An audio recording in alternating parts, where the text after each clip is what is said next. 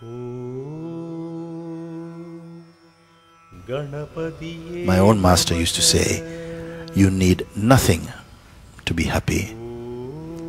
You need something to be sad. Once I was riding my bicycle in my town, and I was approaching a figure who was walking like this up the road, and walking like this. I noticed this character.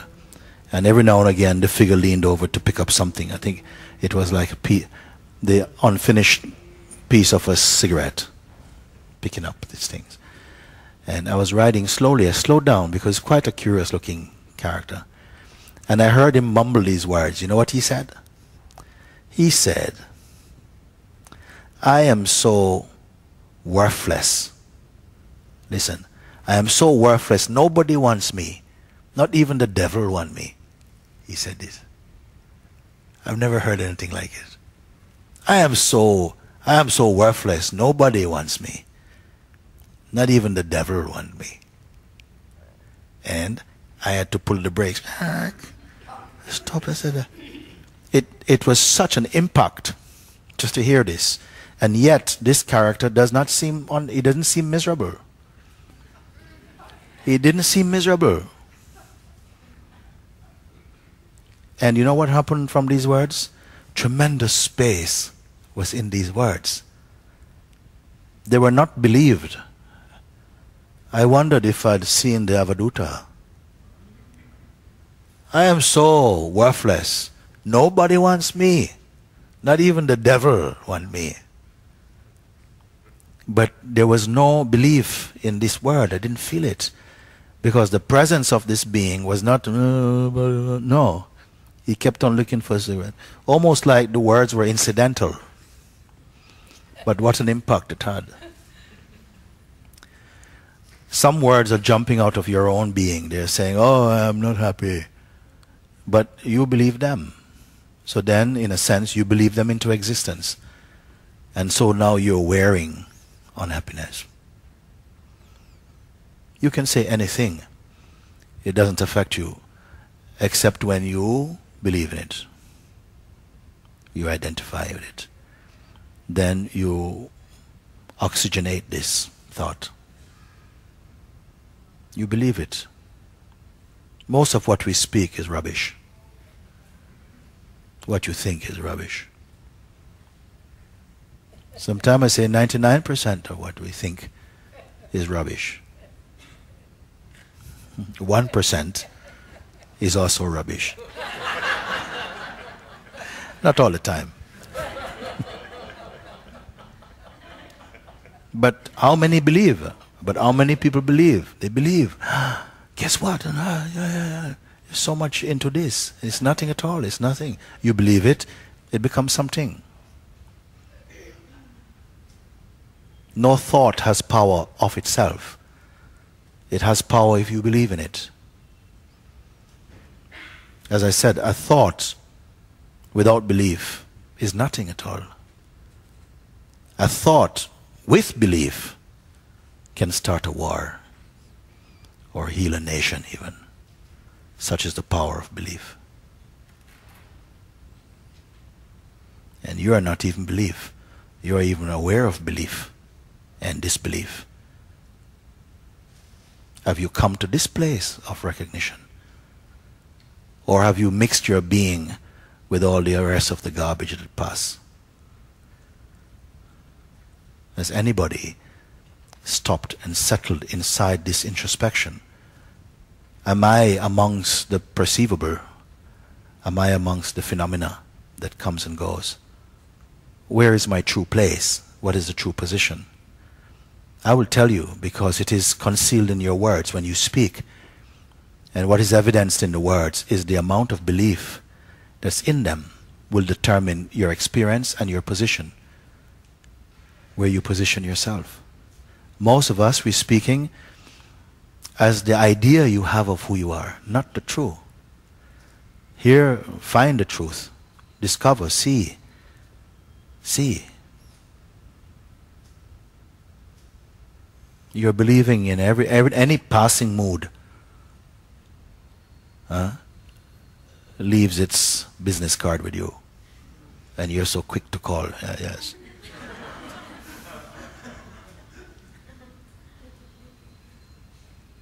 What do we have to believe so much about? It's not even a question of believing or disbelieving, but of registering consciously, who am I, where can I be? What is the truth here?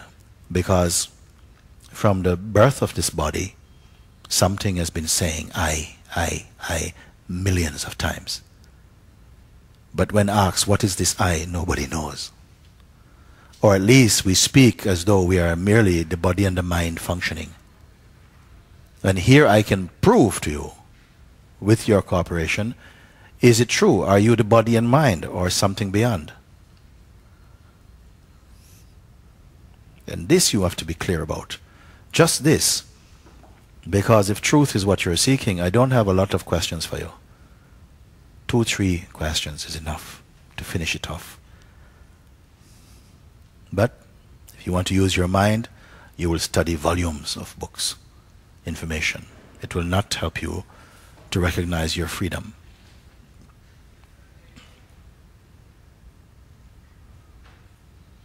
You are believing this thought, I am unhappy. That is a very unhappy thought. I am unhappy is a very unhappy thought. A virus thought. How quickly infiltrated we become when you believe this. It's just a thought. It's just a thought like anything else. You believe, then somehow you bring it into focus and you will repeat it. And as you repeat it, it takes on more volume, more potency. And all of this derives from your power, because you are central. You are the source itself. I don't want to just say these things. I would like to hear them from you. Through your own looking. You say, my God, but I am there.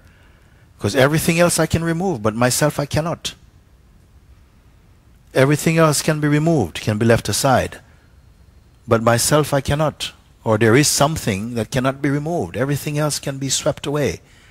But there is something that cannot be swept away. And guess what? You're there, right there. But as what? Your idea about yourself, your identity, that can be swept away. What is this sweeping away even? Do you get the clue?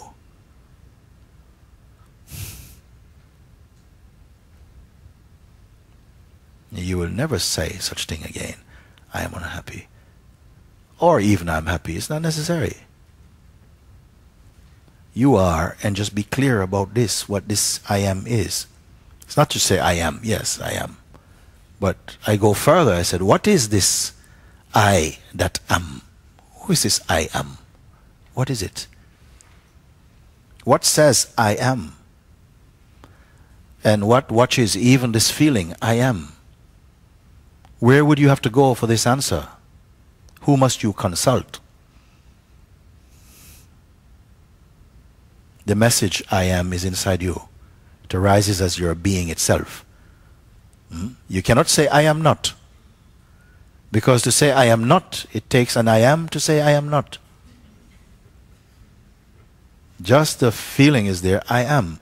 What is this I am? Who speaks it? So with these questions, they are the master key to a deeper understanding that cannot be put down on paper, this thing. Your own spiritual consciousness is opening up in the light of this type of looking.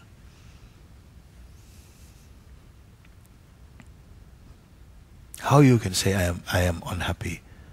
None of these states are constant. None of these states are constant.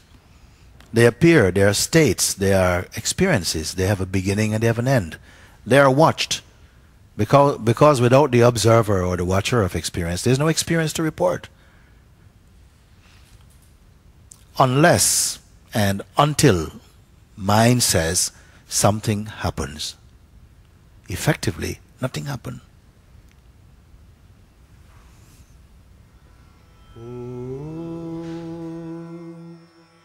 गणपतिये नमः। ॐ